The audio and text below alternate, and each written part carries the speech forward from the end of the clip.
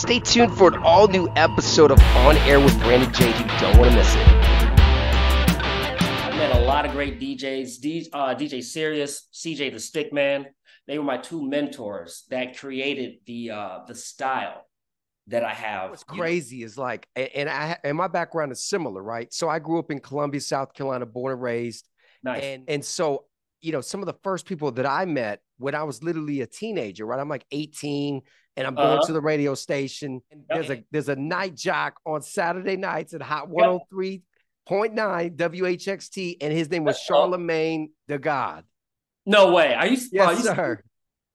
And so Charlemagne was from like back in the day, like when he started. Man, it's incredible because he's from South Carolina and the Low Country, like Charleston, Somerville area. And I'm from Columbia. I was born and raised in Columbia and the outskirts and all that stuff. And to see someone like Charlemagne and what Charlemagne has turned into, a New York Times bestselling author, The Breakfast Club, reality, not only radio, but TV star, comedy, all of it. It's just incredible, you know, because these are my peers and someone that I've known that's been in radio forever and a day, 30 plus years, DJ Prince Ice. I mean, he was responsible for bringing Biggie and Craig Mack to South Carolina years ago. Correct. Like, all right, so wait, hold on. So we got to get back to Charlemagne. So has Charlemagne always had his wittiness and his donkey of the day back then, or is this new? I think he's always had it.